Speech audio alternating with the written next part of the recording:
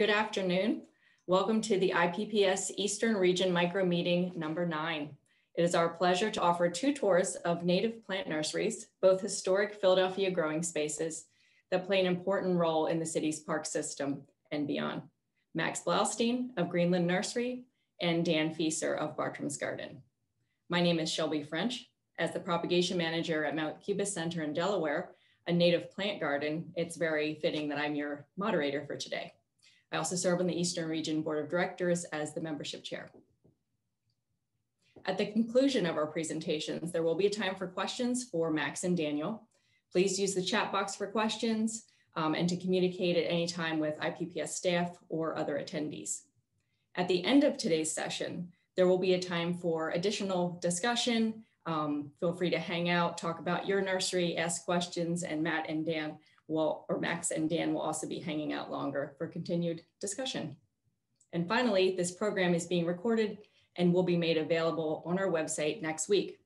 Access to previous micro meetings are on demand through our website's video gallery, which can be found under the Media Center tab.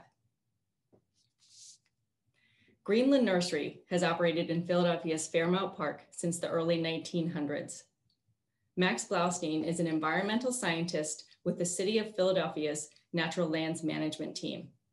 His work is focused on seed collection and propagation of native plant species for conservation projects that support the ecosystem function and habitat value of the 5,600 acres of natural lands area within the City of Philadelphia.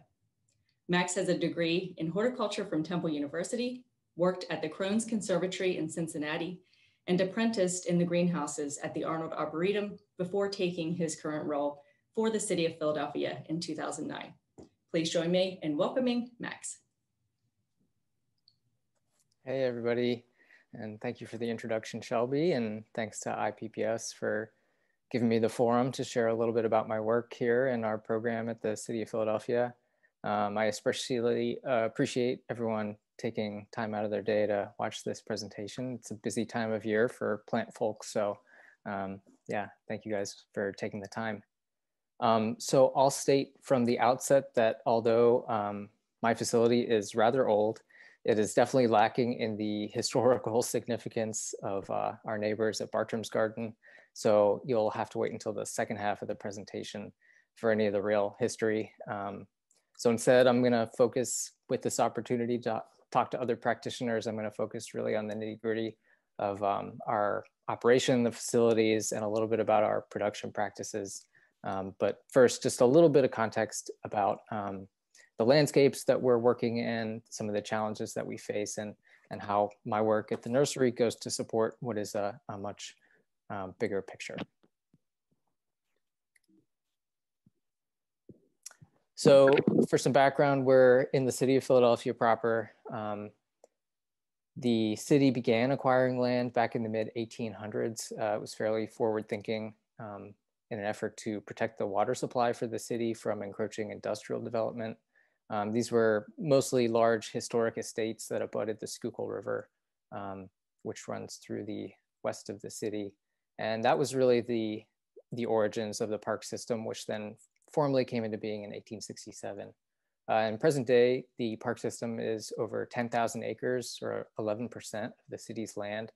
So it's one of the bigger park systems, urban park systems in the country. Within those 10,000 plus acres, about 5,600 are what we term the natural areas. So these are the spaces apart from neighborhood parks and ball fields. These are mostly forested areas. You can see in the map on the left, the darker green spaces are what we term the natural areas. There are larger watershed parks. So you can see that original park section numbered 5 on the map. And then the remaining parks were acquired over the years and mostly abut our riparian areas. So you can see we have some woods in a very highly developed and urbanized area. So many of these spaces could be mistaken for more intact rural forests with, very large, mature native canopies with good species and structural diversity. But the vast majority of these spaces are clearly impacted by humans and fall somewhere in the mix between the built and the natural environment. Our goal, so I'm part of a team of 6 employees who are responsible for managing these 5,600 acres. Fortunately, I only have a 10-acre nursery to take care of. The other 5, unfortunately, have to take care of the rest. But our mission is really to create and manage these landscapes for resiliency, functionality, support diverse plant communities and habitat types to benefit all the wildlife that use them, and also to serve, obviously, as an amenity to the citizens of Philadelphia and the surrounding region. So we do this through a variety of practices, including sort of traditional silvicultural techniques. We do a lot of erosion control, stormwater management. So we maintain a live stake coppice bed at the nursery and produce live stakes for managing our riparian areas. We've done some meadow creation and management throughout the city to increase the habitat diversity. We do some direct wildlife management as well, occasionally. So some of the challenges to these goals are pretty extreme pressure from a variety of invasive plants, especially vines, like you can see here, are a persistent problem, especially in a fragmented landscape like ours. Increasingly, introduction and persistence of invasive insects and diseases like the emerald ash borer and the spotted lanternfly. Overabundance of white-tailed deer, much like the rest of the East Coast. So I'll say that we do have a partnership with the USDA who does a managed cull once a year, trying to reduce the numbers. But because they're not able to do enough, over the past 10 years, most of our large restoration projects have included the construction of heavy-duty deer exclosure fencing. So we have about a dozen exclosures across the natural areas, about 125 acres total inside fencing. And most of those exclosures are between 5 and 25 acres and are just part of our standard practice now. Also, increasingly, the occurrence of extreme weather events are always a challenge, both at the nursery, out in the landscapes as well. So obviously, these are indicative of larger and long-term impacts of climate change, which will have significant impacts, range shifts of our native species, range shifts of non-native and invasive species, emergence of new pests and diseases. So these are big questions that we're just starting to sort of grapple with, and would certainly be interested to talk with other folks about how they're beginning to think about and address the impacts of climate change. But in the short term, these extreme storms are already wreaking havoc on our aging canopy, causing significant canopy loss, which often is followed by invasion. Also, they tend to wreak havoc on our many deer exclosures. So we do a lot of deer fence repair these days as well. So with all that in mind, I was given the opportunity back in 2009 to help support this work by starting to produce plant materials that support our restoration projects. And the city happened to have a historic nursery facility, which you can see here. I haven't been able to find a whole lot of records about the days of nursery yore. I know that some of the oldest plans I have date to the early 1900s. We've got some good aerials you can see from 1942 here in the background. The nursery at one point, was about 40 acres. They had lots of staff, were growing a variety of ornamental plants, street trees, park trees, and went through a few different iterations over time. Gradually shrunk over the years, and then at a certain point was essentially walked away from. So when I started in 2009, the state of affairs at the nursery was somewhat grim. I was gifted with a lifetime supply of used containers and some pretty derelict structures. So the first step was really getting things to basic functionality, getting the infrastructure up and running, utilities online and that sort of thing. I'm still cleaning out those pots, but we're making progress. So the greenhouse is a pretty cool structure. This plan is from 1910 for the propagating house and tool room. It's a nice partially sunken brick structure with a little head house, which they refer to as the tool room. It was originally a steel frame with glass glazing.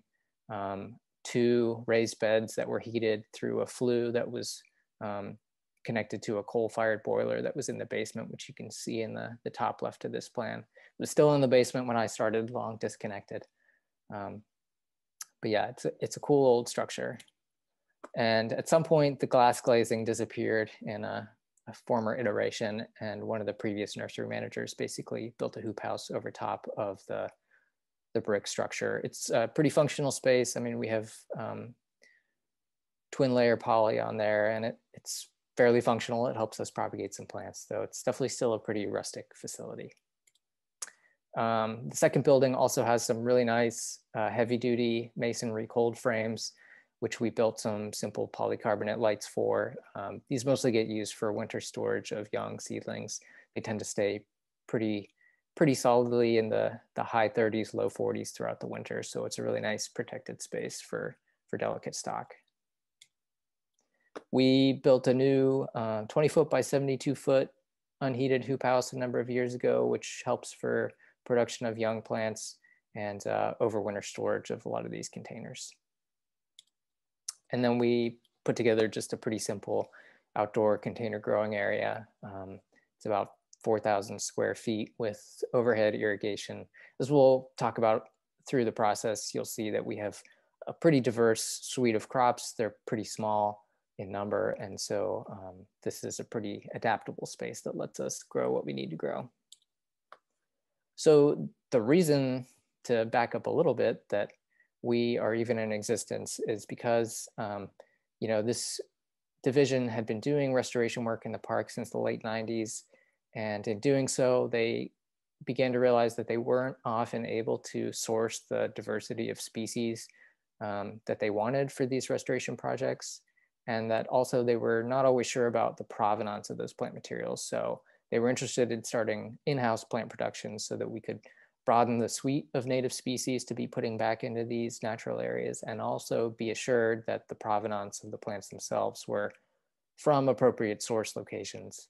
So I am certainly not an expert in this regard, but I've deferred to others, and the guidelines that we've come up with have been to use the EPA ecoregion map boundaries sort of as our guideline for what appropriate seed sourcing is, as much as possible.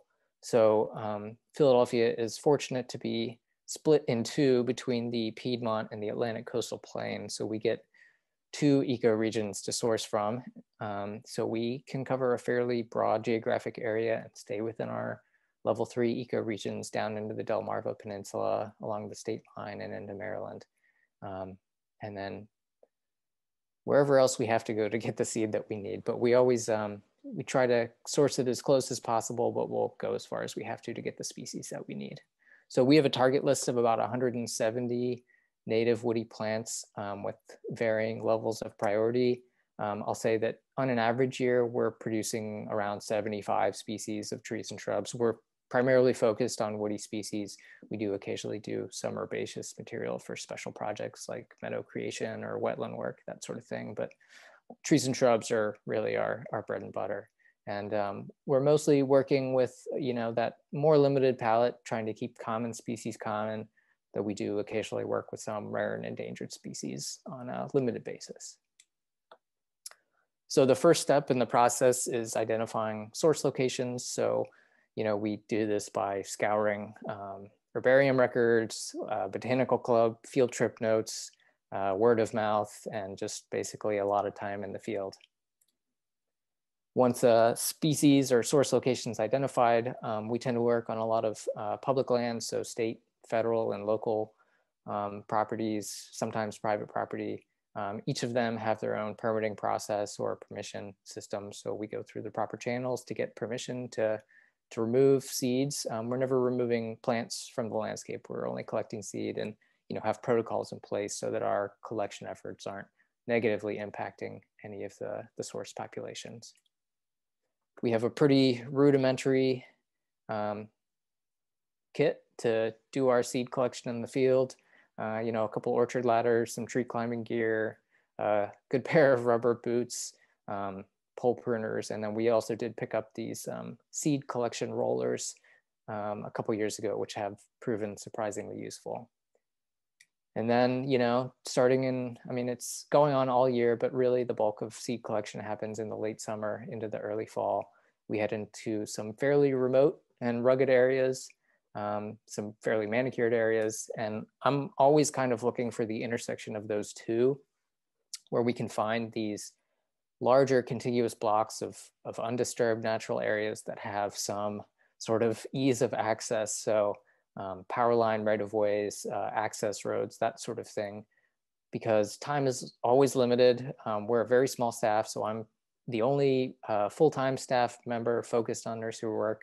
I've had assistance from seasonal employees over the year on a limited basis, but we're a pretty small team, so we're always stretched for time. So maximizing our impact when we're in the field is always a goal. So finding these high quality sites with a large number of individuals so that our collections represent a good genetic diversity from the source population. So this situation right here is really what I'm ideally looking for. Being able to drive down an access road with someone in the back of a pickup just pulling seeds off the trees is like a dream come true.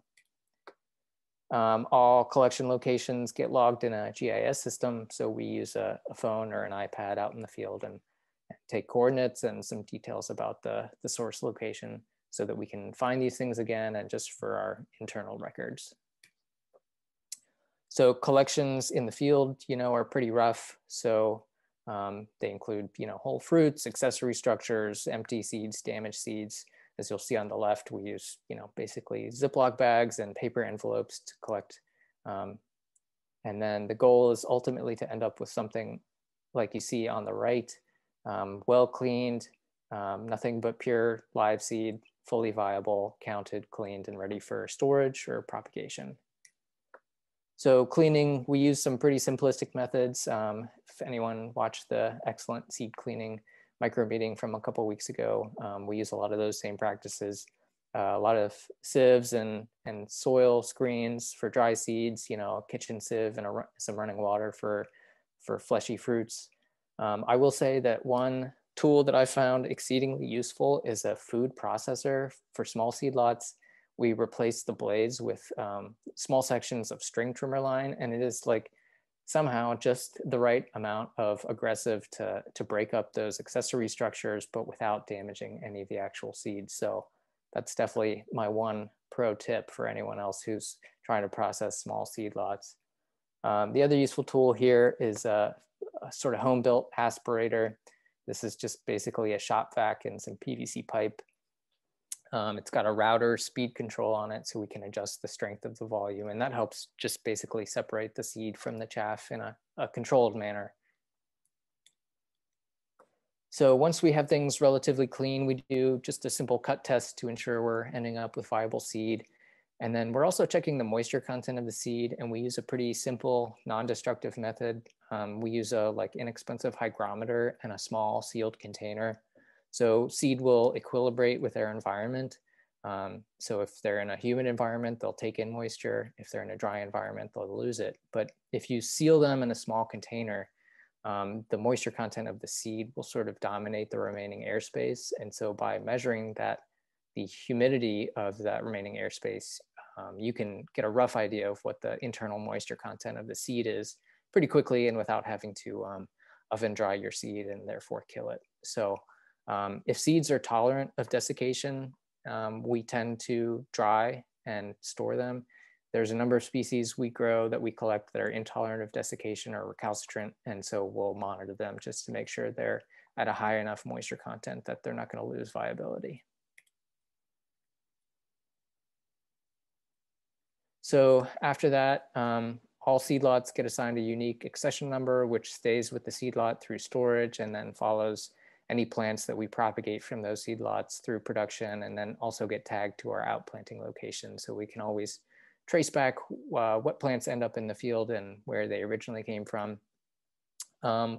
We will hand count smaller seed lots, and larger lots we will weigh and then often count like a replicate of 100 seeds or 1,000 seeds, so we can get some information on seeds per gram just to facilitate quicker pulls as we're taking stuff out of storage for future crops, and just to help us learn a little bit more about each of these seed lots.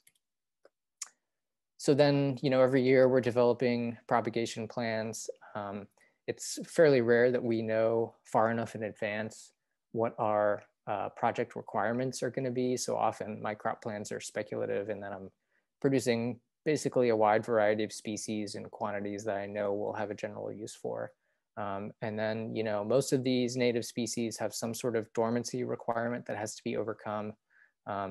Nothing really is that complicated. It's kind of whether it needs scarification, does it need a warm period, how long, does it need a cold period, and how long, and does the seed require light to germinate? So it's usually some combination of those 4 factors that we're looking to overcome. And again, it's pretty simplistic methods, boiling water or hand scarification with sandpaper on a clipboard here. Most species just require a cold period, mimicking winter treatment. So often that's just done in a commercial refrigerator.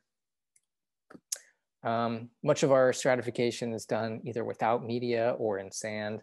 I find that it helps facilitate accurate seed sowing. You can quickly separate seed lots from the sand if needed, or if they're very small seeds, you can simply sow that sand with the seed directly into the germination container all at once, and then go from there.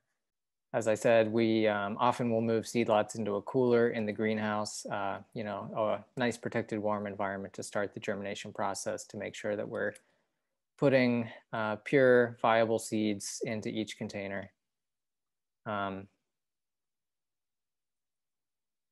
Most seed is sown by hand, but we do occasionally use a small vacuum seeder to sow reliable seed lots. So when things get to this point, you can obviously breathe a little sigh of relief, know that you did everything right in the first stage, and then you've just got the rest of the process to deal with. So you're shooting for rapid and even germination, ideally ending up with something like this in the first stage. So historically, our propagation phase has been focused on production of 50 and 38 cell plugs, as well as smaller 3x6 inch band pot style production trays. But we've been moving more towards sowing into larger communal flats like these bulb crates. I found that a little bit lower plant density, treating them basically like miniature bare root production beds, has produced some pretty high quality crops. And this was something I had tried a little bit in previous years, but with the shutdowns of spring 2020, it was March, and I had lots of seed in process that I had, gone through a lot of work to get from the field, and wasn't quite sure what was going to happen this spring. And so I wanted to make sure that most of these seedlings had a chance to thrive. And so I decided to do it a little bit more intensively in the bulb crates, just because that larger soil volume requires a little bit less precision and irrigation, and thinking that things wouldn't need any transplanting midway through the season.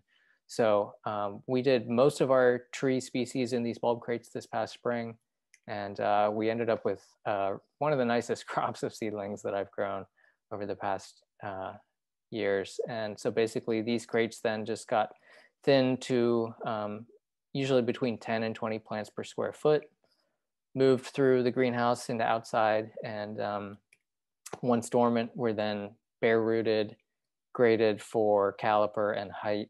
And we found that the open sides and bottom of the bulb crates really produced a nicely air pruned, fibrous, well-branched root system. And then so these bare root plants will then just slide back into our standard container production sequence. We did purchase through a generous grant from Audubon, Pennsylvania, this soil mixer and pot filler back in late 2019. So this will take a little over a yard of container mix. It then has that yellow pedal operated just to automate the filling process, which takes a lot of the hand labor out of the work. We were previously, mostly scooping out of the bucket of a tractor. So this has definitely removed a lot of the hard labor out of the process, which is nice. From there, plants go out into the outdoor open container yard just with overhead irrigation. We try to group things by cultural requirements, so light and water as much as possible. You can see, our crop sizes tend to be fairly small. So, you know, anywhere from 5 to 300 or something like that is pretty standard for us, and a large number of different species. So it's hard to really automate things too much just because there's such a variety of species with differing requirements. So we end up doing a lot of hand watering and a lot of independent care of these things. We do a minimal amount of pest control. I mean, because these are conservation grade plants, we have a pretty high threshold for damage. Our IPM program is largely based on biological controls. So we do some green lacewing releases and a lot of monitoring, and occasionally some spraying as needed. Plants tend to take between 2 and 5 years to get to a finished size. So overwintering of container plants is done just in an unheated cold frame with single layer of poly, or they're watered, laid down inside a raised bed. We'll put a couple layers of microfoam and white polyplastic over the top and seal them up, and have pretty good results with that. And then after a couple years, depending on the species, we end up with our finished product. Generally, that's between a 2 and a 7 gallon plant that's between 3 and 6 feet tall. You know, I'm always trying to get things out the door as fast as possible. So things that go inside of a deer exclosure can afford to be a little bit smaller, but we still need them big enough that they're going to establish and not get swallowed by invasives too quickly. And if they're outside of a deer exclosure, they've got to be big enough that the leader is either above the browse line or the plant is big enough for some sort of individual tree protection. And so then, you know, every year we try to just repeat the cycle, take copious notes during the process so that we can try and repeat our successes and not repeat our failures. And that's kind of the process, start to finish. I want to just call out a couple quick unusual projects that we're working on apart from our usual production. The first is a partnership with the US Forest Service. There's a couple of researchers who are looking at the use of hybrid poplars, which had been bred for biomass production and phytoremediation, about their applicability to degraded urban sites. So basically acting as a green cover crop, being able to install dormant cuttings or rooted plants into canopy gaps and establish rapid canopy closure to prevent some of the establishment of invasives, and then follow that up with underplanting of later successional species of higher value. So we managed to get this stool bed installed at the nursery this past spring. Went in a little later than expected because schedules were obviously complicated this past spring, but we got several hundred cuttings of these hybrid poplars, as well as some locally collected Salix and Populus. And so these went in as, you know, 6-inch dormant stem cuttings in May. And by the fall, many of the plants were over 6 feet tall. So this is pretty cool, as you can understand, having heard some of the convoluted processes that we have to go to grow our standard crops from seed.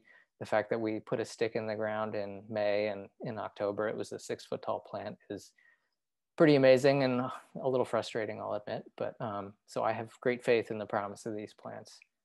And then the other is that I'm also always looking to improve the sustainability of our operation. So trying to minimize the impact of plant production itself. And one thing I'm interested in working on is developing an in-house container substrate. So the container media is one of our biggest yearly expenses.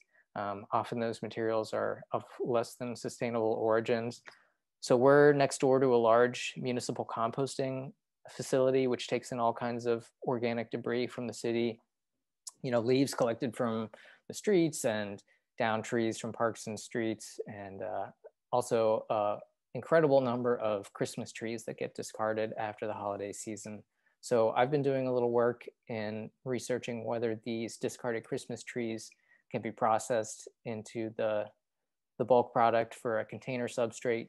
So basically running those trees through a hammer mill, grinding them down needle snall to a smaller size, mixing with some of the municipal compost they provided. And we did run some small trials with one upland and one wetland species, Junipers virginiana and Ilex verticillata, and tracked the physical and chemical properties of the media over time, as well as the growth of the plants, and then harvested them at the end of the season and looked at their biomass production and measured some of the morphological characteristics to assess how the media compared to one of our standard sort of commercially sourced mixes.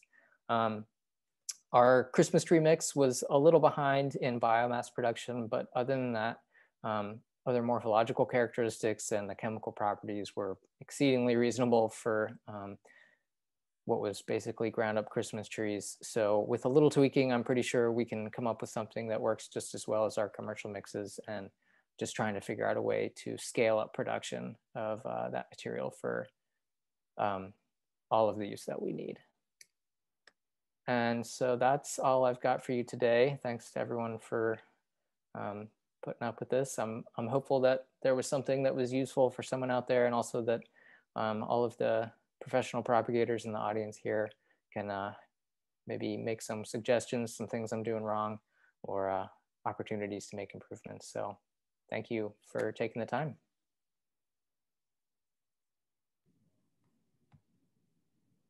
Awesome, Max. Thank you so much. I wrote down a ton of questions, so we're going to figure out how to make that, how to get you questions at the end. So thanks everybody for hopping back on and just all your patience. And we're going to head to Southwest Philadelphia. Nestled on the Schuylkill River is Bartram's Garden, which is rich in history. And it's my pleasure to welcome Dan Fieser, the Greenhouse and Nursery Manager, who first engaged in the plant world during his time at Temple University, where he initiated their first community garden in North Philadelphia. Daniel began his horticulture career at Longwood Gardens. I know Dan from that program, the PG program, and since 2012 has been working in the urban horticulture industry at such places as Philadelphia Parks and Rec, Cornell Cooperative Extension, Central Park Conservancy, and Bartram's Garden. His roles have ranged from horticulture training and community programming to greenhouse management. So Dan, welcome and take it away.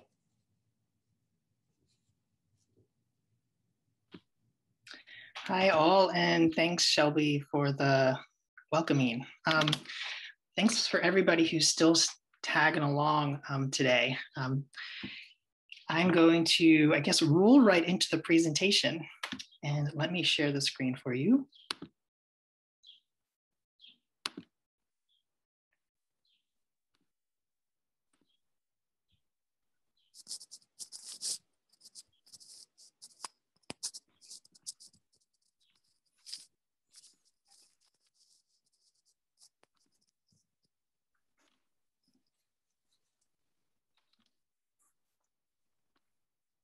Okay, as Shelby noted, I am the Greenhouse and Nursery Manager at Bartram's Garden. For those who are unfamiliar with Bartram's Garden, it is a park. It is a botanical garden. It has a community farm. It has a river program, and it has many other things going on in that landscape. So today I'm gonna really be focusing on, well, just giving you a sneak peek into the past and present happenings of this site, because it's loaded with history. I'm not a historian, so I will try to break things down as much as possible, but we're just going to be skimming the surface. And as far as any questions, I guess we'll save those for the end.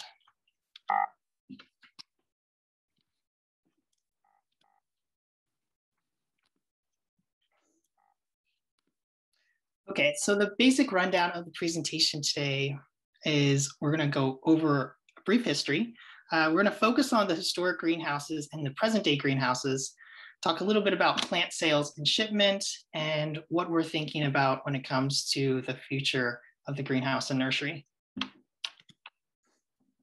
So as I said, this is a land with many stories, as with all of our land within North America. And I thought it's really important that we break some of that down because it's important that we think about where this land came from, where it has been, and where it can go. So Bartram's Garden, it's currently a 45-acre site. And on these grounds, it is Lenni Lenape land. So there's archaeological evidence that dates back to 3000 BCE, 3000 BCE that has been found on the site. As far as what this site was used for, was probably, because we're right along the river, very important note, it was probably used for fishing, farming during that time period.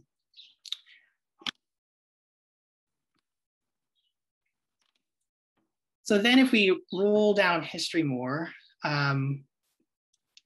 colonialization happened. So Native Americans, the population started to dwindle because of diseases, because of internal, external fights. And then eventually this land turned into a Swedish plantation. So basically the Swedes took this land and turned it into a space where we're not exactly sure what was grown on this land in particular, but talking to Joel, our historian, typically a Swedish plantation would grow things like tobacco. So that's where this land was within the mid-19th century. Then at one point, the land was eventually parceled out because people took ownership of this land, and there were certain debts that needed to be paid. And this land went up for a sheriff's sale. And John Bartram, who we'll talk a little bit more about, purchased this property in 1728. And there are 3 generations of Bartrams that lived on this land, which in total, at one point, it was about 110 acres of property. That spans the whole way through 1850. So in 1850, actually, the last generation of the Bartrams, they went bankrupt. And the property was then purchased through Andrew Eastwick, 1850s through 1879. A lot of the greenhouses at that point were gone or just no longer there, besides the small one that we'll talk about later. And Andrew Eastwick died. So then the land went into disrepair. It was eventually taken over by the Fairmount Park. So now we call it Philadelphia Parks and Recreation. And that was in 1891. And shortly after the John Bartram Association partnered with that, then the John Bartram Association actually became the land managers in 1980. So we have many layers of history that exist within the land. So this land has experienced much hardship. It has experienced much curiosity, sadness, hope, many things that exist within this space. And I think that's really important to recognize as we break down and talk about the Bartram history and beyond for this space. Okay, so as I noted, we're going to talk about the Bartram specifically. So first we'll talk about John Bartram, some of his sons, William and John, and then we'll talk about Anne Bartram Carr. So John Bartram, the first of them. So he grew up in Derby, which is a Philadelphia suburb. He was raised by his grandmother. He was a farmer, gardener, builder, Quaker, philosopher. And as most of us are plant people, he was a self-taught botanist. So most of the information that he attained through his life, he did not have a formal education. So he learned it through the people that he met, through reading all the books that he could.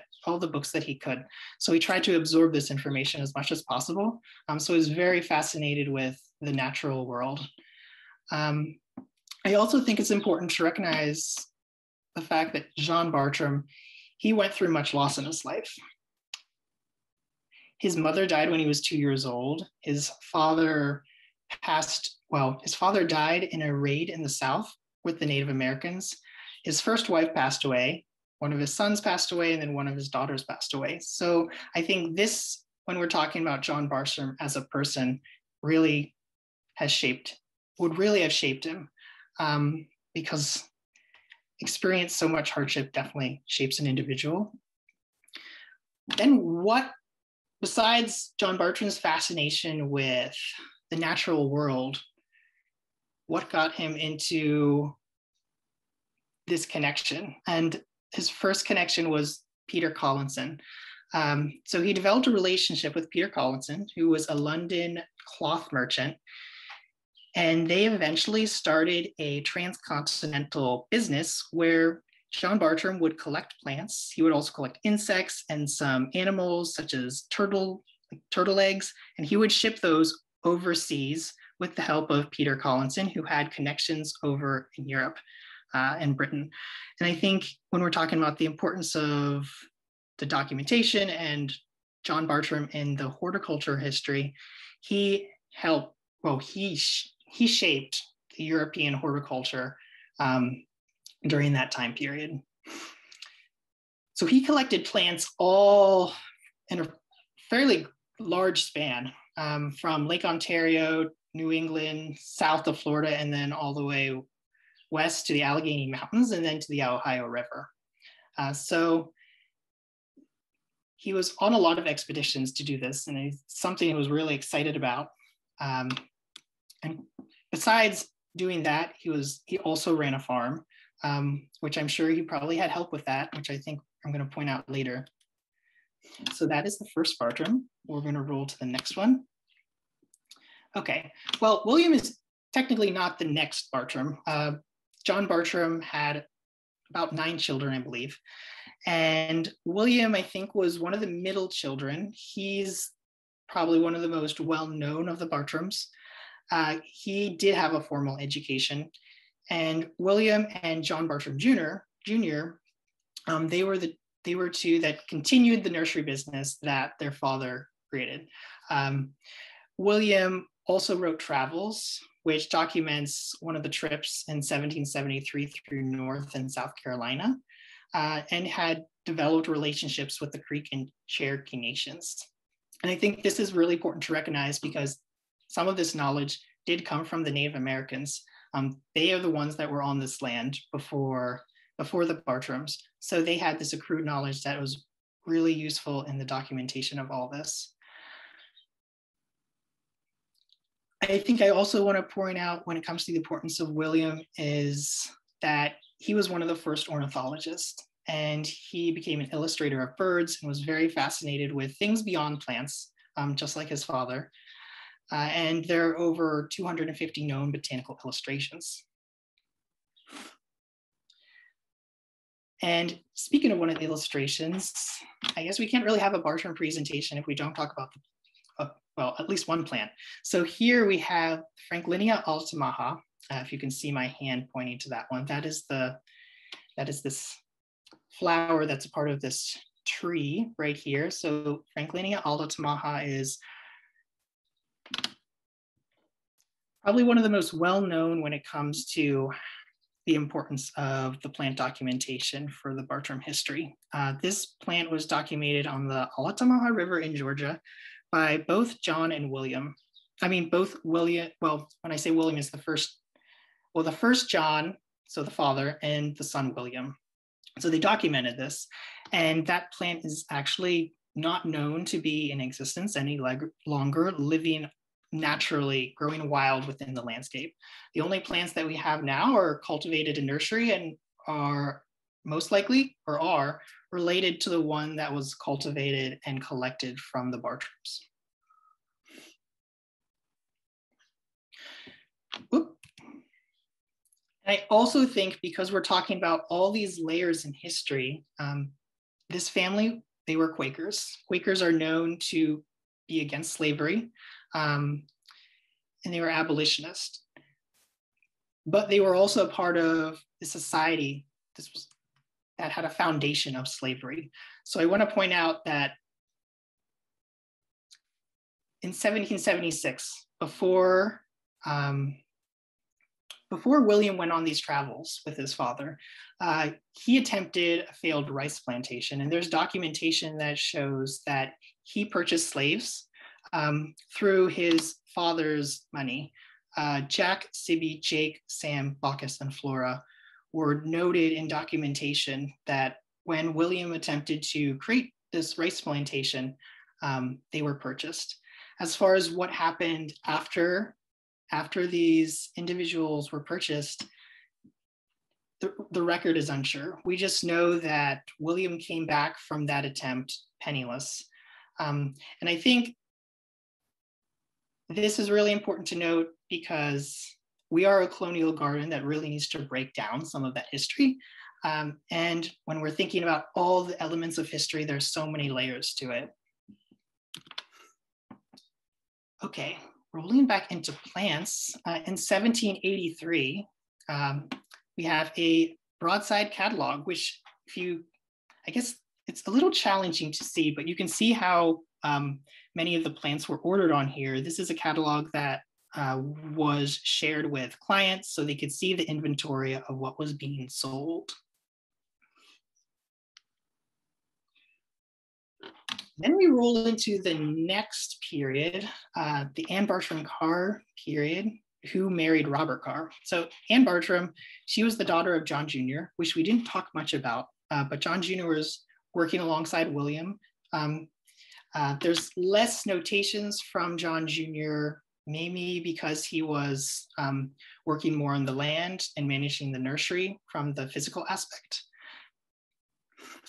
But going to Anne Bartram, she marries Robert Carr and they work together to continue the nursery trade. And they expanded the number of greenhouses. So at that point, I think they were at about 10 greenhouses. They got up to 1,400 native plants and up to 1,000 exotic plants at peak. So when we think of Bartrams, yes, all these plants were collected.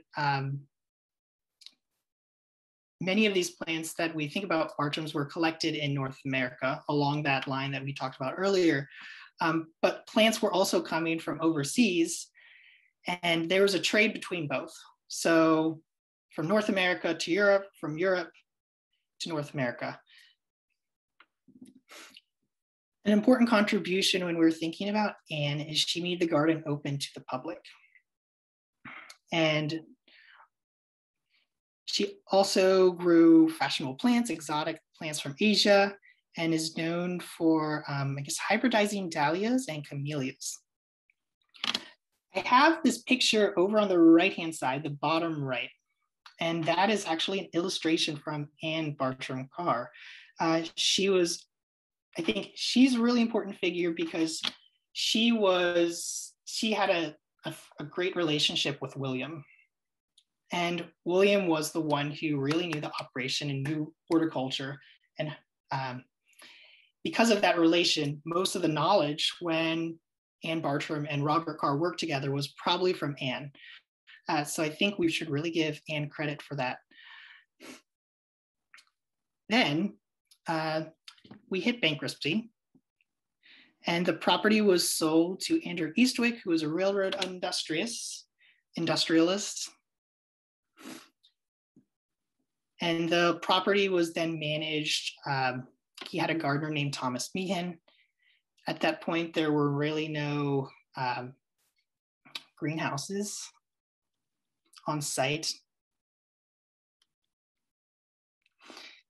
And then, just for those that might be interested, here is an advertisement that would have been, I guess, shared during the time periods of the Carrs.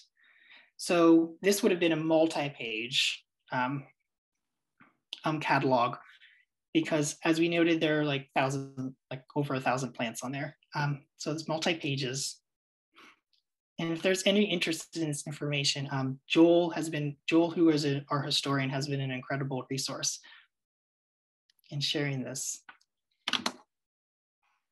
So just before we roll on to the next piece, I just want to make sure we acknowledge all of the contributions that have made the documentation and knowledge we've accrued over time about these native plants and where they were originally coming from the Native Americans. I think during William's expedition, he developed a relationship with the Native Americans where he did not speak their tongue, but he did have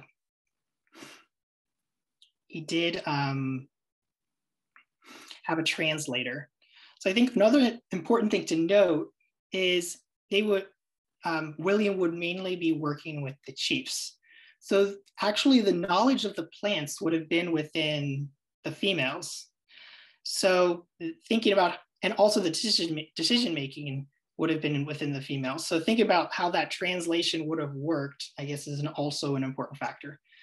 Then I think another acknowledgement that we should bring up is the wives. Like thinking about John Bartram's wife, Anne Mendenhall, John was going on expeditions for potentially like weeks to months at a time. So someone needed to like manage the upkeep of, or like manage the family, all the children that they had, help manage any of the tasks of the farm, the cooking, the cleaning, all these things within their 100-acre farm. and also all the guests that would come. I think there's less documentation when it comes to the servants and hired hands, but it's most likely that they had some type of servants and some hired hands on site. And then I'm sure other children were helping within the nursery business, just less documentation on that. And then of course, the contributions of those that we just don't know about. Okay, that was just like skimming the surface of 3 generations of Bartrams on site. And now I just wanted to roll into some of the greenhouses themselves. And I'm breaking that down into 3 different phases. So first we have 1760. That's when John Bartram created the first small greenhouse. That one's the one still standing. I'll show you pictures of that. Then 1780 to 1800, during William and John Bartram Jr. There was one large greenhouse, 65 by 30. There actually is a picture of a part of that one. So I will show you that also. And then from 1819 to 1837, during the car period, there were additional 8 greenhouses. And then at present, we just have one heated greenhouse with cold frame and some nursery space in the laydown area. So it's a lot smaller than Max's facility. I also wanted to note on the left-hand side here, we have a picture of the old Landreth nurseries. Thinking about the 3rd generation of Bartrams, the car period, there were other nurseries that were in business. So the David and Cuthbert Landreth, they came to Philadelphia after the Revolution, and they sold some similar plants that the Carrs would. But their main business was kitchen garden and farm seeds, so more agriculturally focused. Okay, so the first greenhouse, on the left-hand side, we have a schematic, I guess, of that greenhouse that's still standing. This greenhouse the walls are made of Wissahick and schist, all hand laid by John Bartram. And you can notice, well, I guess you'll see in the picture, there aren't many windows. There is one side that would have been basically been all windows, which if you can see this cursor scrolling right here, I'm in the middle of that elevated piece. That's where the windows would have been. And then this was heated by the Franklin stove, and most likely wood with 2 flues. And we know that this was created by Bartram, or the first of the Bartrams, because we have a note that went to Peter Collinson, who was the first of the ones that triggered this transcontinental trade into London.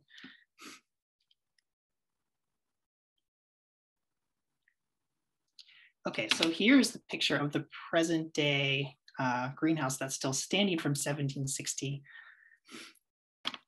If you look at the bottom left picture, you see this like wooden panel that's been painted like a beige. That would have been glass. So that's where the sunlight would have been coming in. Also on the side, in the middle bottom picture, there's also another window. And then at the base of the structure, we have the vents, and that's where any smoke would just be ventilated out when they wanted to keep the structure heated.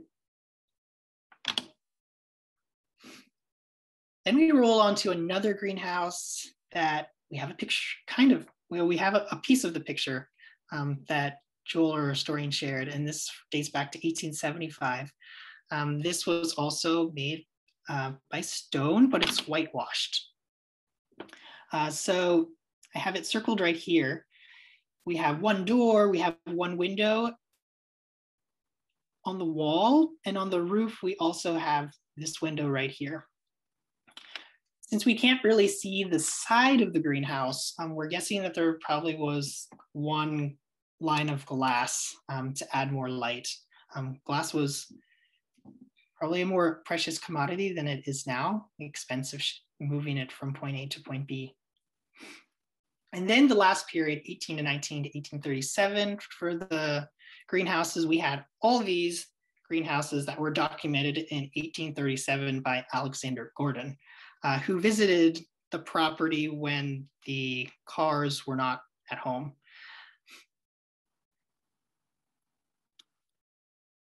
And just to sum up the greenhouses, they were made of stone masonry and brick, minimal use of glass, and most likely the glass was second or third grade glass, so it wasn't as clear as the glass we would have today, a little less transparent. And then the glass would be framed with wood, which is probably another reason why some of these are no longer standing because of rot. And the picture that we have right here is actually a Bartram relative. I'm not remembering which one. And fast forward. Okay, so now we have our modern greenhouse that was just finished a little less than 3 years ago. So this is basically a double poly greenhouse where we grow our tender perennials, vegetables, and perennials. We just have overhead electric heaters, and it's definitely nothing like too complicated. We just have an iGrow system that regulates the vents and the heaters. This is where we use it as also as a structure to take in our tender perennials. So there may be some questions as to what do we grow in the present day greenhouse? Very good question. Something that's always, I guess, a continuous process because we have so much history to break down and understand. But one of the things that we look at is the living collection policy. And that is kind of formulated from all the documentation from the catalogs that exists in the archive. So we can see what was grown. And we also think about what plants would have been growing along the corridor that was explored during the Bartram's time. And as far as vegetables, the vegetables grown in the kitchen garden, Mandy, who's one of the gardeners, she specifically grows 18th and 19th century vegetables, which vegetables, as she notes, are also classified, like broken, also the herbs. So herbs and vegetables all in one group, all called vegetables. So she's done some really great research as far as like what plants and heirloom varieties go back to that time period. And of course, we're growing many native plants. So the plants, of course, are selected based off of the living collection policy, but other documentation and records that we can find. And because we are also in this urban environment, we are in Southwest Philadelphia, which I didn't really note. Bartram's garden being in Southwest Philadelphia, on one side of the river, we have oil refineries. On the other side, we have both residential and more industry. So Bartram's garden is a really important green space, and all the histories that exist with it to keep it that green space is really important to break down. So the plants that we also select, we think about some of the urban restraints and some plants that can tolerate a little bit more pollution, compaction. I think that's really important to add to our list. And besides our greenhouse, we have a cold frame. So this is one of our, well, we just have one cold frame at present. There's no archaeological evidence of cold frames in the past, but most likely there was much framing in use during the Bartram's time period. So this is where we put all of our perennials during the winter time.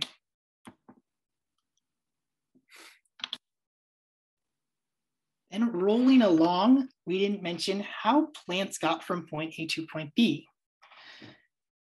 So when plants were shipped during transcontinental trade, what would be included in a wooden box? So the Bartram's box would be a catalog and a handwritten note of the contents.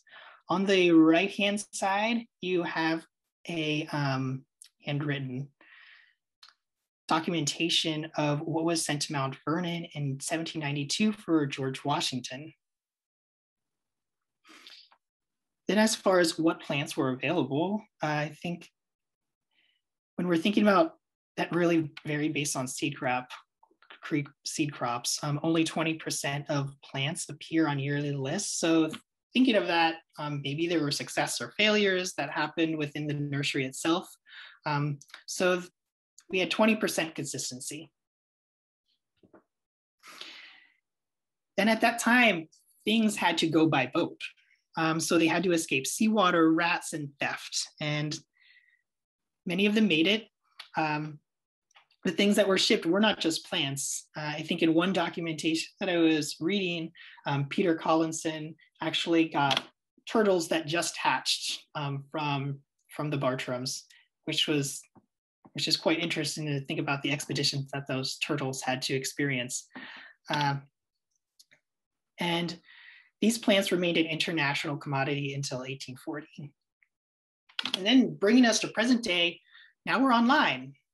We actually were not online before COVID, but now because connecting with people and giving them opportunities to grow more plants in their yard, I think an online platform has really benefited us. And then we do on-site nursery pickup. We also sell seeds. Mandy, Katie, Marissa, and Ryan, and then other interns, they collect seeds throughout the site. And those are, I guess, processed. And then some of them go into the online shop. So if anybody's interested in those seeds that are collected on the site, give a shout.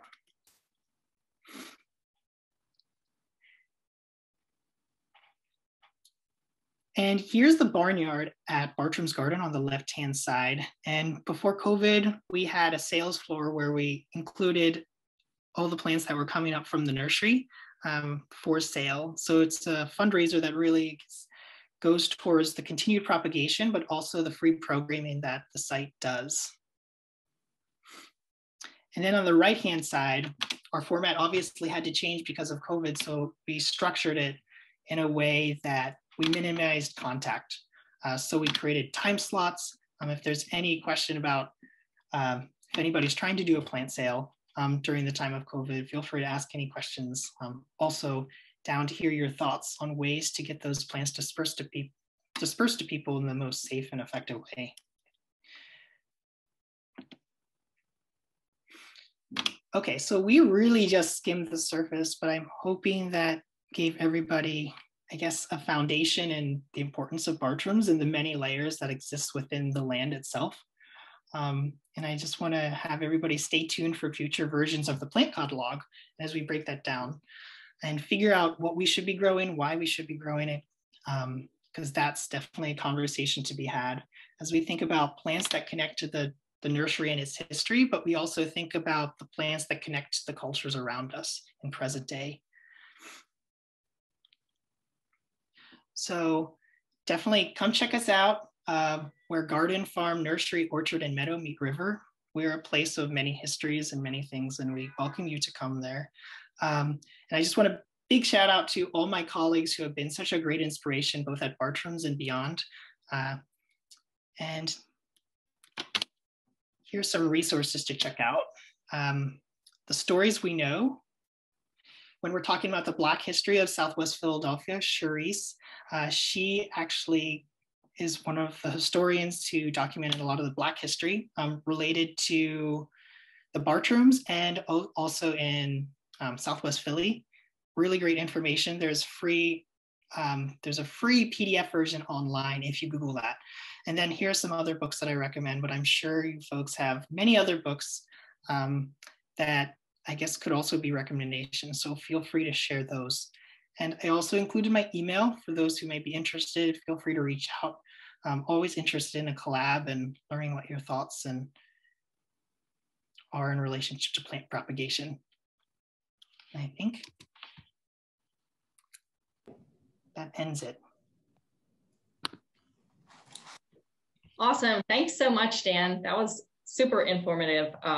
I visited Bartram's, but not when they were open, and I really need to get back to explore more of the historical piece. I love that aspect of the garden tremendously. So again, thank you to both Dan and Max for presenting, and thanks everybody for joining us. I just want to again apologize for our earlier interruption and really appreciate you guys coming back on and hearing the rest of our presentation. So we are able to dive into a time of questions.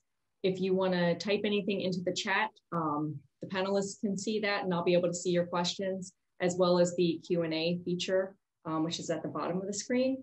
and I've gotten a few already. Or if anybody out there who knows me can text my phone. So again, thanks everyone for coming. And let's see. Dan, I have a few questions for you since that is fresh in everyone's mind. No. There's a question about your living collection policy. If you, oh my gosh.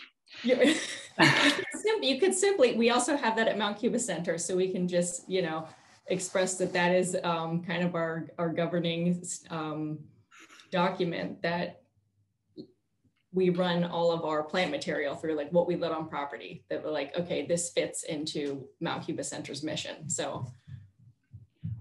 Well, I wouldn't be the best one to, I guess I can just say what I know from the living collection policy. I think it actually dates over a decade. So I think there's conversation about updating it. So Jewel Fry, our historian, would be the best contact to talk about that. But there are two full-time horticulturists outside, Katie and Mandy. And I and other folks, other gardeners on site are talking about what is the future of that. There needs to be more conversation had. Yeah. Okay, awesome. We'll get the spotlight off of you and back on Max. So this question has been hanging around for a little while, Max. Someone's asking how long you compost the Christmas tree container medium before using. Yeah, so we initially used it pretty fresh. So, you know, those trees end up discarded in like mid-January, and we processed them pretty quickly after that. And then they basically sat until we started potting in, you know, like mid-March. So it was about like 60 to 75 days. So the material is still pretty green, and it definitely was higher in airspace and lower in water holding capacity. So that was one of the challenges. But in keeping the material around, even without mixing with anything else, I found that a little extra time does improve those physical properties. It breaks down pretty nicely. So I think the more time you can give it, if we could stage stuff for a whole season, I think that would be great. But whether or not we have the space for that is another question. Do you have plans to try that on different species that might be a little bit fussier, you know, than the Ilex verticillata?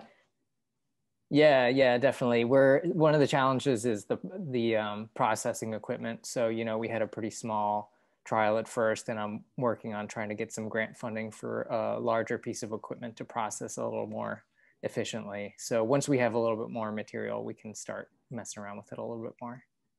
Nice. I'm actually curious, the medium that you're using right now, do you purchase a commercial mix that you're able to use as is, or are you doing any kind of amending to that? We're generally purchasing, a pre-made commercial blend from either a local supplier or from a greenhouse supplier. So pretty simplistic at this point. Right on. It looks like there might be a follow-up to the Christmas tree medium question asking about proportions. Probably, you know, between the, I think you mentioned using a compost that's also from that facility, or a leaf compost. Yeah, so the initial trial was basically 75% Christmas trees and then 25% the compost that's produced, which is primarily leaves, mixed with herbivore manure, so 75-25. And I would probably cut back a little bit on the compost if we could age the Christmas trees a little bit more. And there's a lot of really great research about these sort of sustainable substrates out there that folks from a number of universities and extensions are working on. So there's lots of other much more refined research out there at this point. I'm just kind of trying to take that work and make it work at our operation. I'm happy to direct people to those resources. I feel you can definitely experiment almost limitlessly with medium, and yeah, I could speak from that from Mount Cuba as well. Okay, Dan, there was a question about your first slide from Susanna, and it was about the George Washington quote that I believe was up there that says, oh, let me find it here, sorry. Was just curious how much of an insult it was, or whether it was a compliment, you know, the language of the day. You know, not laid off with much taste. Well, I think that goes back to, I guess, what individuals would have been considered laid off. And I guess historically, like things would have been more formalized. This is, I think, I don't like using the word wild, but it's more like a naturalized garden. So things would have been laid out like when you were going to Europe, you have very linear sets and clumps of plants. This is more like I guess like a test subject garden where you have lots and lots of plants like clustered in spots. There isn't that much information when talking to Mandy, our gardener, one of our gardeners there, like how it exactly would have been laid out. But if someone who's used to seeing a very formal garden and then seeing something that looks so naturalized and something beautiful that you would see in the wild, obviously our perceptions of like what beautiful is have shifted and changed over time, and it's just a human definition. I think it probably was meant as like a little insult, I would say, but It seemed like a tasteful insult, the way that it was put out there. Yeah. It's very, but you bring up a good point about how much gardening has changed, since the 40s and 50s, and what people put in their, their front garden bed. And I remember hearing a lecture, years ago, and she's in Philadelphia, and she happened to be a lawyer as well, and then really got into gardening. And her whole front garden was native plants that she would leave go over the winter for habitat, for birds and wildlife, and, was, sent a ticket by her community for an unsightly, mess type thing. And so it's really, she ended up fighting this in court and, and won, but it just shows how just that educational component and how our perceptions have changed of what a garden is. And so, yeah, that's kind of speaks to today as well. So you can imagine back in the day. So truth. Yeah, very cool. And now you can get a backyard habitat certification. And so, yeah, it's tremendous. I actually wanted to ask you a bit about the car restoration project. Do you know about that time period? So I have the privilege of knowing Dan's predecessor in the nursery, because when you came to Bartram's, the nursery and greenhouses had been vacated for a spell, I believe. And so you really got that operation running again. And I remember there was a certain part of the garden that you were going to restore back to a specific time period, back to when the cars had been there. Well, I guess when Katie is one of our gardeners, and one of her landscapes that she manages is the car garden. So the restoration, I should know how many years it's been, but it's been several years since it's been restored. There are definitely challenges that in conversations with Katie about plant choice and all those things, especially the boxwoods.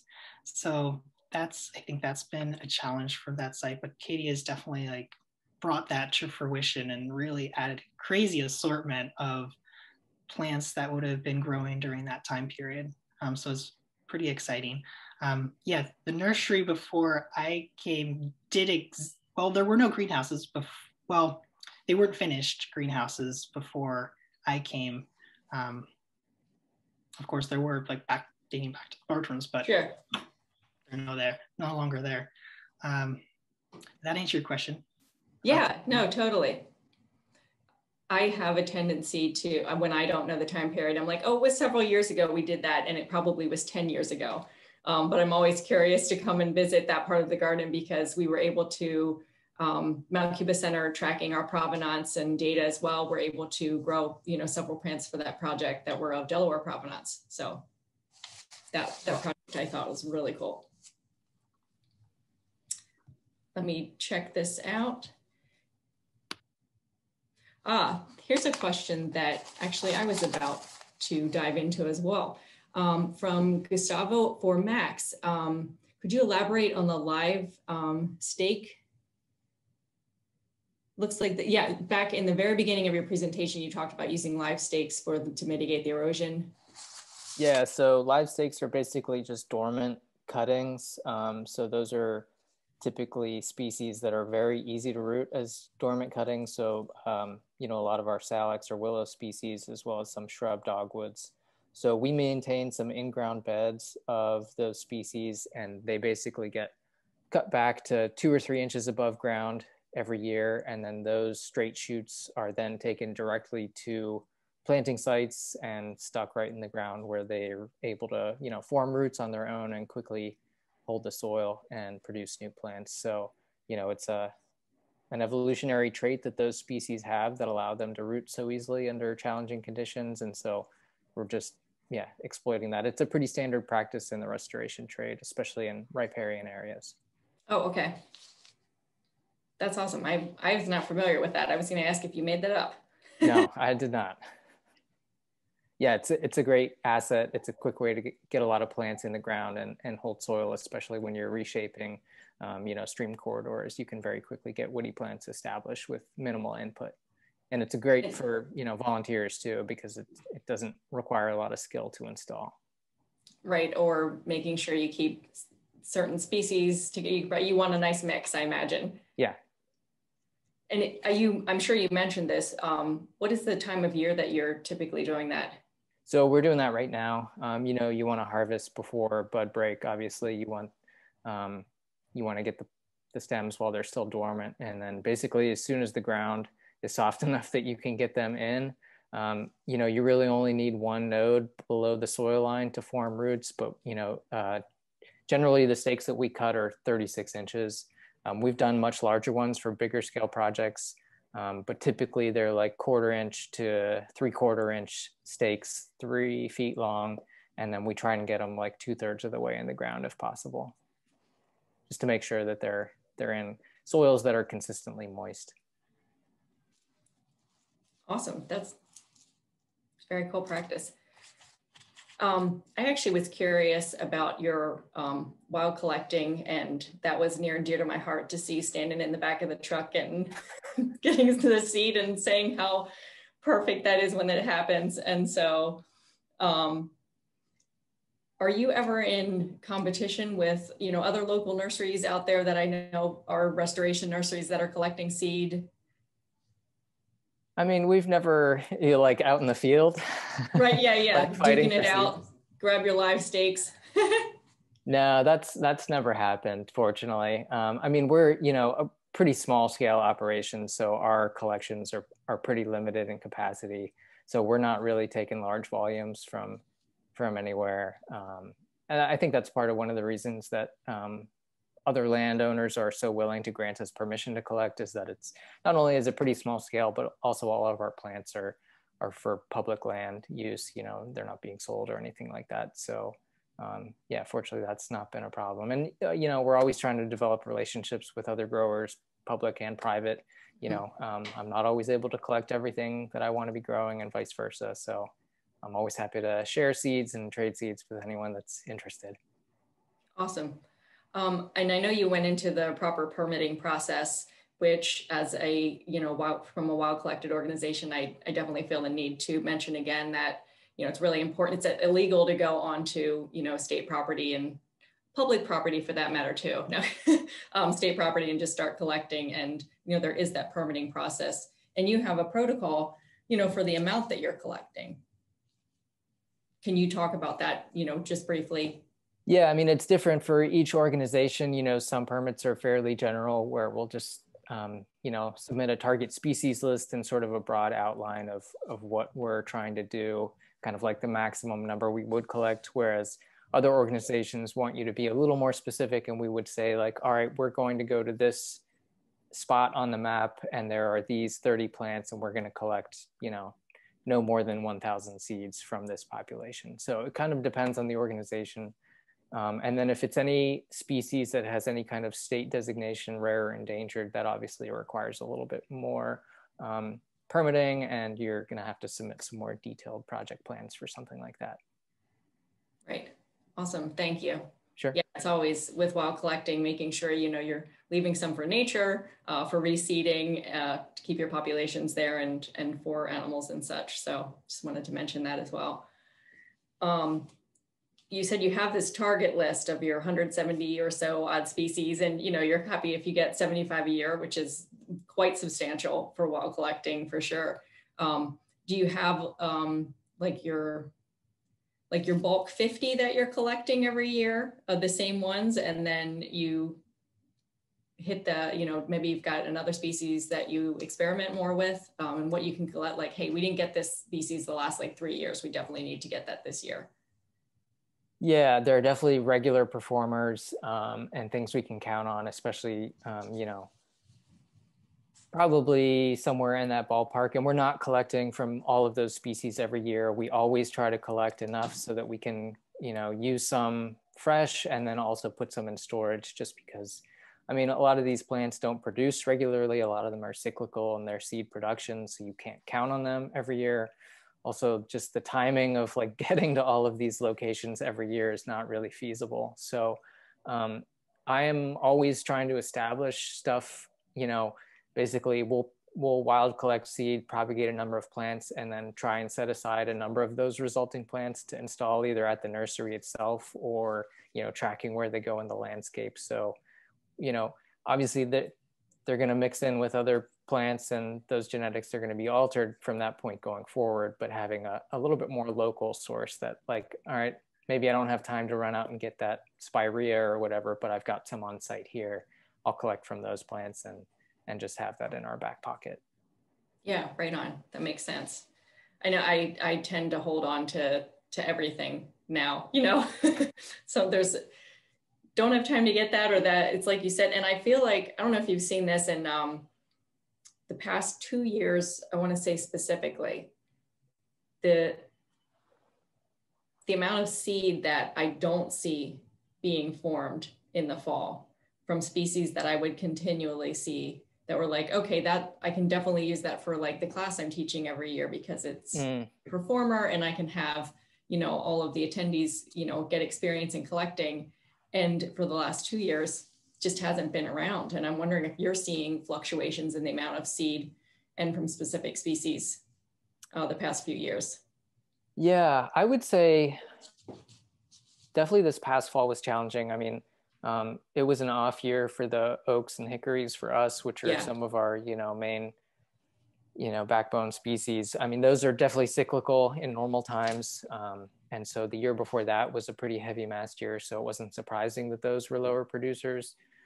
Though I will say that, like, I definitely have concerns about, you know, changes in weather patterns are going to affect these species phenology. And so losing that synchrony between pollinators and the species they're pollinating, and also, you know, species that flower early in the season, if they get hit with a late frost, that can, you know, doom your seed crop for that year or the following year. So you know, while I love seed collecting and enjoy that process, it's definitely, it's difficult to rely on that. And if there were a commercial operation that could sell us seeds of appropriate origin, I would gladly, you know, purchase that stuff to take some of the burden and the risk out of the seed collection process. But I mean, you know, fortunately we have some adaptability. So if, you know, we miss a seed crop or something like that, it's not a major deal. We can always follow up on those project sites and get those species in later or make species substitutions. But yeah, I imagine it's only going to get more challenging. Yeah, for sure. Dan, I know that we had chatted earlier this year about some seed sources, and I was curious, are you able to collect from anything on property that you have? Do you have any stock areas? I know you went into that a little bit, and I didn't know if you do any wild collecting locally or not. I haven't done any wild collecting locally. For the gardens themselves, the botanical garden, every season, like the annuals and the perennials that are growing on in that area, they're collected. But I would like to expand that. Max, we should talk about this. Are you able to grow, like, for your annual like display, are you able to grow all of that on site? No, some of the material that we purchase in plugs and then grow that on from New Moon or Octoraro. So I wish we don't have an incredible amount of growing space. There's not much laydown area. And in an area that's also so urbanized with lots of invasives, well, I don't like the word invasive, but those aggressive plants that came from overseas. There you go. Yeah, I guess they make some things challenging when it comes to like reseeding in our pots and all that jazz. So we don't have a site yet, but I think we should, so we can kind of propagate more. Right now we just have one overwintering structure, a greenhouse, and a concrete pad, which can get really hot, which we're hoping to shade that out a little bit more.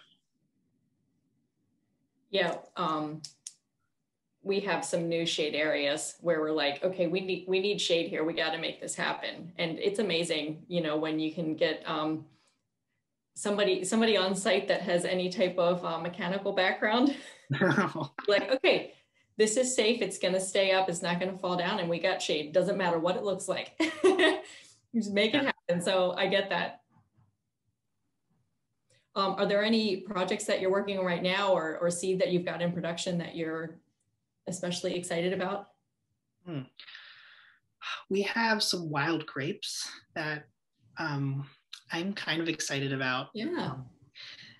I mean, maybe some people might not be excited about these wild species, but they are in documentation from the Bartram period. And I guess Katie pointed this out, and we got them, I forget from what reservoir. I can maybe find that later from where I source them. But those I'm pretty excited about, these wild grapes. As I think they're related to ironclad as the cultivar. Yeah, that sounds awesome. Is there an orchard still on site? Or there was an orchard I believe being installed maybe 10 years ago, I want to say. Is that affiliated with Bartram's or the other end of the property? Yeah, Bartram's is 45 acres, and that includes the orchard, the community farm. Yeah, okay. All that stuff. So the orchard, I think POP comes a lot. So Philadelphia Orchard Project does a lot of that management in, I think, partnership with Sankofa. So they do programming there to get people more engaged about growing food crops on their land. So that is on site, and I would definitely check it out. Yeah, for anyone who's not familiar with Bartram's, it's definitely it's good. It's a destination to go to. It's a neat part of the city, as Dan was explaining about having a refinery, you know, across the river, and just to imagine what it must have been like, you know, to be, you know, back when John Bartram, you know, first started planting things on the property, and when the native, you know, Americans were here planting. And yeah, it's phenomenal. And the part of the city that it's in, it is such an integral, you know, green space in that community. Yes, it's critical. Yeah, to have that space. Let me see. I have way more questions, so I'm gonna hang on and keep asking questions, and so until nobody's left or you guys tell me you have to go. But we still have, you know, Q&A open and the chat open. So if anyone thinks of anything as we're talking, you know, please chime in. I've got more questions for Max if you're still hanging on. Let's see. You were talking about using a hygrometer to measure moisture level in seed and humidity, and that you can then store them longer. And you were able to store even seed which, you know, might be recalcitrant or be really sensitive to over drying. And when you mentioned storing that, you know, recalcitrant seed, what kind of length can you get out of that? And specifically, which ones? Yeah, so we're not really storing recalcitrant seeds for that long. It's I was mostly just talking about making sure that they don't, because those seeds are intolerant of drying, making sure that they're at a moisture level that they'll remain viable, so that we're not, you know, letting them dry too much to minimize their viability. So right on. Yeah, we're not really, we'll occasionally store some of that stuff, try and get, 2 years out of it, collect in the fall and hold it for a whole year in the fridge. And sometimes that'll work. You'll get some radical emergence in the fridge, but sometimes that's not necessarily an issue and things will still grow the following season. But yeah, it's mainly for making sure that things that can handle desiccation are dried down enough that they can be, sealed up and stashed away for a couple of years at least. Okay, I get a copy. But even storing something with, needing that moisture level for a year is really admirable. So yeah, it's helpful. And it's, you can soak the seed or, if it's fresh, make sure that it has that necessary moisture content, and then remove as much of the surface moisture from the seed, which will kind of slow any germination that'll happen in the fridge. So that also can be useful in the propagation phase, where we'll soak seed for 48 hours or something like that to prep it for a cold period, and then really quickly remove the surface moisture just with a fan or something like that. And that'll allow it to go through that dormancy breaking process. It's starting those physiological changes, but it doesn't have enough moisture to actually germinate. So it's really priming the seed to then, as soon as it gets sown in the greenhouse, to really just very quickly and very evenly germinate without getting too much radical emergence in the fridge. It also minimizes some of the mold growth that can happen in that cold storage as well sometimes. That's actually really interesting, because I definitely have done, different species, will soak and then give it the chilling period, but I hadn't thought as much about making sure, using a small fan, which we definitely use for seed cleaning, that I'm like, oh yeah, that'd be perfect to use. Just to get that excess moisture, because moisture is your enemy at times, friend and your enemy. Yeah, exactly. And I know there's some of the larger European nurseries, there are some species where they can even soak and satisfy that pre-chilling requirement and then dry again to a certain level and store the seed so that it's primed for rapid germination, that they can store it then for years.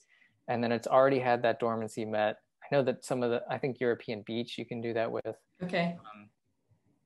So there's all kinds of crazy cool stuff you can do with. That's really interesting. Actually, I was just talking with someone from IPPS, Piso Native Plant Nursery out in Illinois, and they grow a ton of carex species and different grasses. And they're able to hold them in a chilling, actually a cool moist stratification for, a year or even more, and then able to pull it out when they need it. And they're having super amazing success with that.